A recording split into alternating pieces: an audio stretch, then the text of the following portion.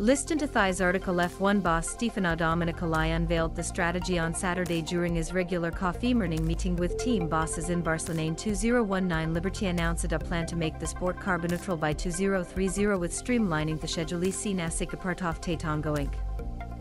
Rice but be increasing scarce freight capacity. F1 has discussed consolidating the calendar by region in the past with as no optetum of a forward with them of thought it will require agreement with F.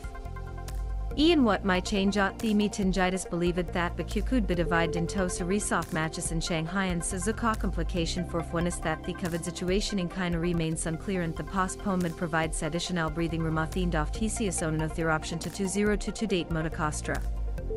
Hind off the air.